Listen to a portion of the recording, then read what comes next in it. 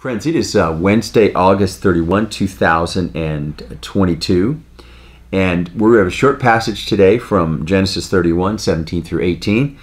Jacob has worked 14 years for Rachel, and in so doing, along the way, he's gained Leah as his other wife after the first 7 years, and so this is a period of time when people practiced bigamy, multiple marriage, and Jacob has now become husband to these two women, and he's had children, and this becomes a decisive point where he decides he's going to go back home. Jacob arose and set his children and his wives on camels, and he drove away all of his livestock, all the property that he gained, the animals in his possession that he'd acquired in Paddan Aram, to go to his father Isaac, who was in the land of Canaan. This is the word of the Lord. Thanks be to God. Well, we had this one moment, didn't we, more than 7 years previous to this story, where Jacob wakes up next to Leah thinking he's married to Rachel, and it's sort of a reality check. And I talked about how, in some sense, because we idolize and idealize our partners, there'll come a time, no matter if whoever our Rachel is, that we end up next to Leah, a person who's a little unexpected, we'll discover their flaws and struggles. That's part of the design of marriage, because marriage is a training ground for lovers where we help each other become the best version of who we're meant to be. We learn to love not selfishly wanting our romantic ideas to be fulfilled, but instead selflessly helping to serve and bless the other party. And in so doing, we get in touch with a greater love, which we'll explore a little bit more during the week. But think about Jacob's situation for a moment. Jacob had this ideal love. He finally marries her.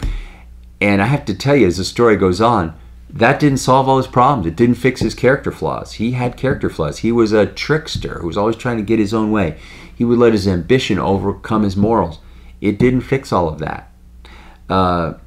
It didn't guarantee his spiritual life, because he was a guy who, in some senses, wanted to run his own show. He didn't want to follow God. It didn't solve his family problems, his broken relationship with his father or his brother. There were lots of things that needed fixing in Jacob's life, and it didn't all happen because he suddenly was connected with Rachel. In fact, in many ways, it made his life more complicated. The pursuit of Rachel meant he ends up with two wives, children. He has to deal with jealousy. He has to deal with a range of issues, becoming a husband and a father. So it's interesting. It was an impossible expectation to put Rachel on a pedestal and to expect that this was going to fix his life. And we lay an undue weight on others when we expect the same thing.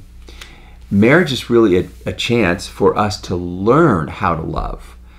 We don't find the perfect partner and just live blissfully ever after. We find someone whom we're deeply connected to, whom we want and whom we desire, but then we know we'll have to cultivate all the aspects of love with that person. We'll have to learn how to be deep and consistent and faithful friends, supporters and encouragers.